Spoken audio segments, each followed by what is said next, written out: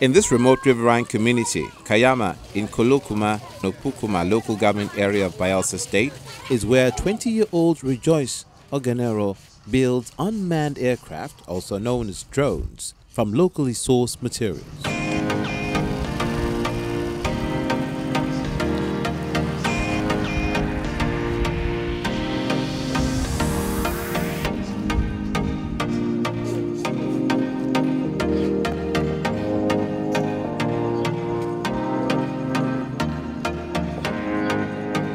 Although his environment doesn't give anyone the faintest idea that such creativity could emanate from this neighborhood, Rejoice develops his passion in this makeshift store he refers to as his factory.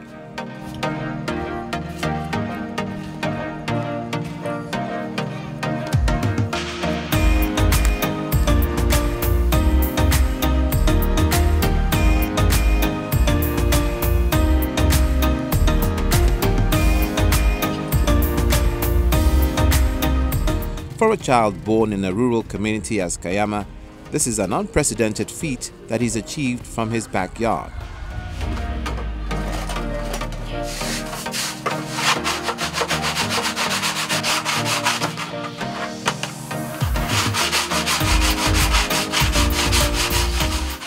It is here that Rejoice spends most of his time birthing his dream of creating drones into reality.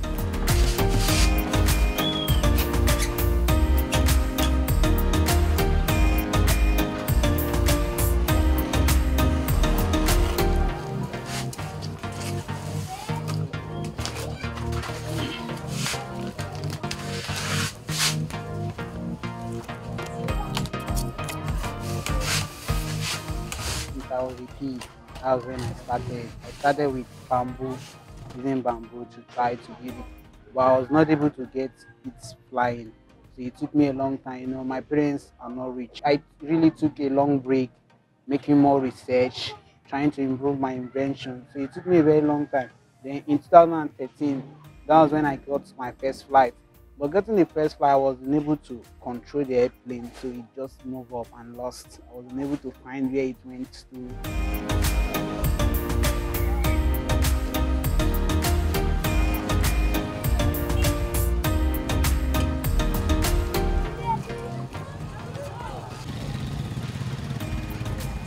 I do a lot of research from textbook, internet, like from my physics textbook. My physics teacher was like teaching something and he was talking about third law of motion. Yes, it's opposite and equal reactions. So in aircraft, there are some principles like the angle of attack, which is the angle in which this aircraft climb. So if you don't know that angle, if you are not able to calculate that angle, your aircraft won't take off. You hear someone saying, "Wow, this is a toy." Actually, from you perspective, from many people, they think it's a toy. But building an aircraft is not a toy. But there are a lot of calculations. You need to calculate the angle of attack. You need to calculate the wingspan, the fuselage length. Because if you look at the aircraft I flew, you see the wings is more longer than the fuselage. Now, those are based on the calculations I made. I did not just carry this wood and build it.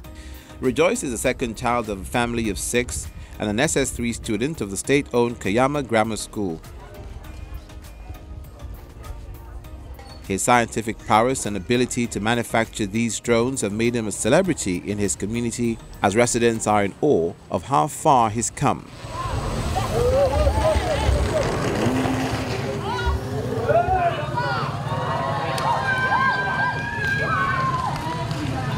Using the limited resources available to him, Rejoice showcases his creativity and exhibits the ability of his creation. Many of those materials are gotten from scrap yard.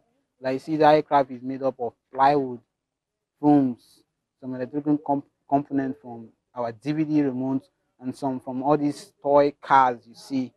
All these toy cars are something they call servos. So I was able to get that so I to control this.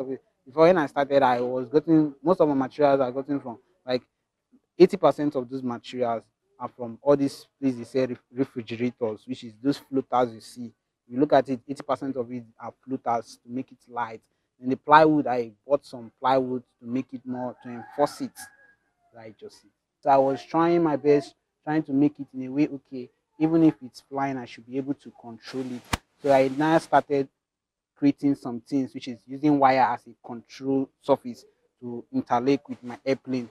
Then the airplane will be going, we'll try to be controlling it here. We are not perfect to be going on. Before you know, the wire will just cut, we lost the plane again. So that was when I took a long break in 2015. That was when I was able to come up with an idea of making it wireless. Then I started with it. I was like successful, but it will get to a range, a very short distance. The signal will just cut off and I will just crash the plane. Then in 2017, that was when I really got the wireless system, how to make it in a distance. Now the aircraft now has a distance compared to your eye. Anywhere your eye can see it, that is where you can go. So if I'm able to see from here to my state capital, you should be able to go there from here. Getting to this point wasn't easy for Rejoice, as he shares the several setbacks he suffered. However, his passion kept him going. Sometimes it will take me up to a year to build an aircraft, but it will take a second for that aircraft to crash. Why? Because I'm not perfect. But you know, one thing I've learned about this aircraft work is patience. Building an aircraft, you must be patient. Sometimes when it took me a year to raise this money to build this aircraft and it took a second to crash, and I would just say, all the money I've hustled for a year now, but I did not give up. I was like happy, like, wow, this aircraft have flied. I should not give up now. You know, there are three main principles of inventing something, which is the time, the money, and the knowledge. Now I have the money, I have the time. Well, I have the knowledge, I have the time, but I don't have the money. So if I don't have the money, it's very difficult for me. So far, I've built more than 50 aircraft. Presently now, just 7 are surviving due to the crash. I won't lie to you, even my first aircraft is not yet. The first 30th aircraft service is not yet. Because, you know, in every aircraft I build, there's something I got to learn from it. Even if it's crash, there's something I will learn from it. Like, wow, what is the cause of this crash?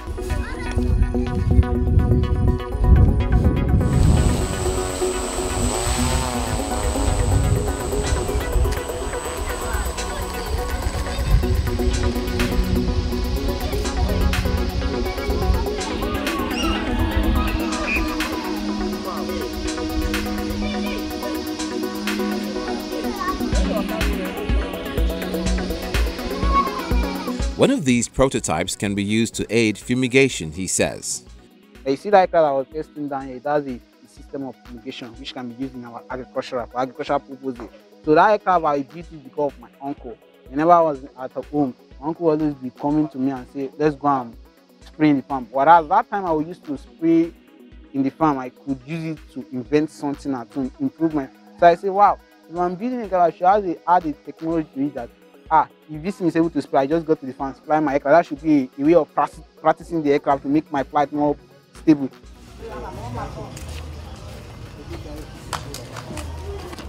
Even though Rejoice currently enjoys the support of his family, he says it was a different story at first. When he started building it, not even my family, the general community, there was a doubt saying, wow, nobody has built flyable airplane. Many people have tried, even in this community. There was a guy who started it and was not able to build it, make it to fly. So many people, when I started, many people would just be laughing at me now. Since all this small, so we have seen people trying it, but no one has successfully built it for it to fly. So it just imagine starting something and you have not even done it and you're hearing different insults. This boy just be wasting time. Trying to carry go make money, carry do things, or play with friends, or play with football, just wasting the time trying to make something. So even my family, there was some doubt, but it got to a stage where they saw that, wow, this guy is not really joking. He was serious. So they tried to assist me, even if they have that doubt that it won't work. They were just trying to assist me a little bit. They can assist. And now his father stands proud and attests to his son's skills. Really, I was not happy the first time he started doing this work. Until a certain time after he had built the aircraft, he will go and try it. When he tests it, it's something will spoil. He will come back again, will last for some days. He will begin buy other things again. He will build again. Then they said they have a competition at Inawa. By that time, they have built one, and that one they have fly and landed. So as they want to go for the competition in their school, they selected him to go for the competition. And as he went for the competition, really, he won. That is the time I knew that this thing that my son is doing is going to carry him to a place that God destined him to be.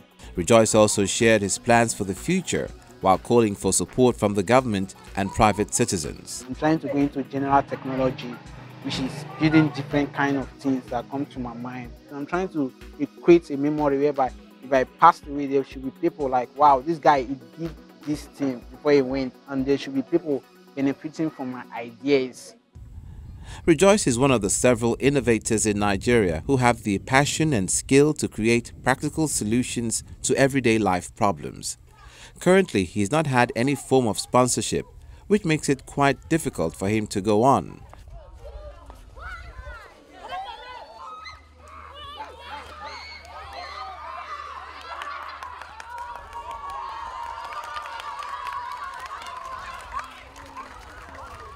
But with the support from government or private companies and individuals, this tech talent in Bayelsa State can become an aeronautical engineer as he dreams to be.